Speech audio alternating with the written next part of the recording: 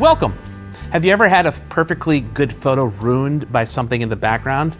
Yeah, maybe you had a messy room, or maybe someone photobombed you, or maybe there's something unintentionally distracting in the background that you didn't notice when you took the photo.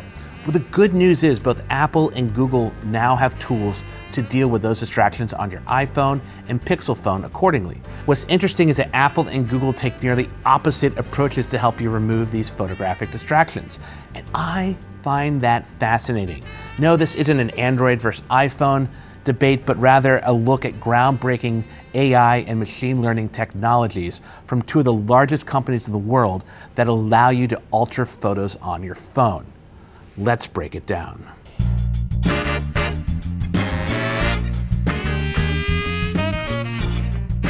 Let's start with the iPhone, and in iOS 16, Visual Lookup gets an upgrade, and now lets you separate the foreground from the background of photos. For example, I have a picture of my cat here, and I can tap and hold on her with one finger and drag her cutout. I can then drag her cutout into another app like Messages and share it.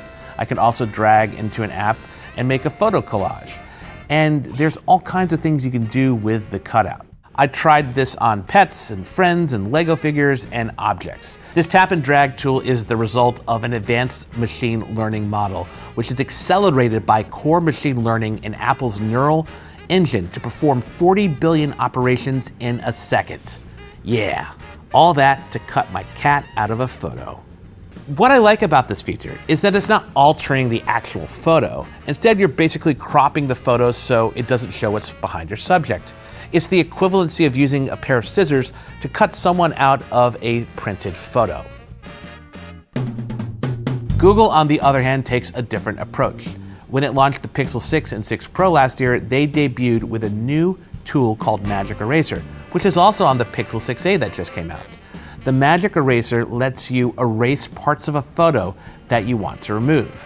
Then, with a bunch of clever processing, your phone fills in what it thinks is behind what you erased. So, in this photo of an outdoor cafe, I can erase a person in the background. Notice that my phone fills in the rest of the blue door that was behind the person I removed. I can also remove multiple people from the background of this photo. You can get to this tool in one of two ways. In Google's Photos app, you'll see a suggestion about removing a person or things in the background. Or when you go to edit a photo, tap on Tools to reveal the feature. Magic Eraser can find and suggest parts of a photo to erase, like the silhouettes of people in the background of that cafe photo. You can also use your finger to paint out a part of the photo you want gone, like this piece of bacon in this breakfast taco. Overall, Magic Eraser works well, but it's far from perfect. Essentially, Google took something you need an app like Photoshop for and skills to perform and made it approachable and easy to do. Unlike Apple, you actually are altering your photos, which can come in handy when there's something in the background that you want people to focus on, like a landmark, for example.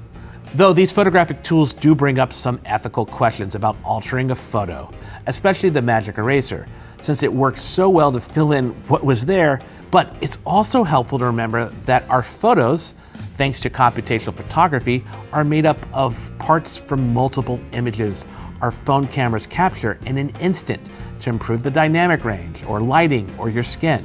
So even if you aren't using the Magic Eraser tool on your photo, the definition of an unaltered photo is already muddy thanks to modern technology.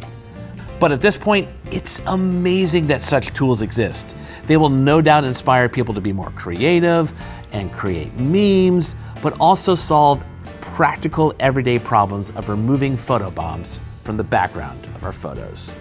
Which of these tools do you prefer? Apple's tap and hold cutout tool or Google's Magic Eraser? And are there ethical concerns about using such photo tools? Or should I just relax and enjoy cutting my cat out with nothing more than a tap and hold? Let me know in the comments. Also, we're doing these videos every week covering Apple stuff, so let us know what topics you'd like to see us cover.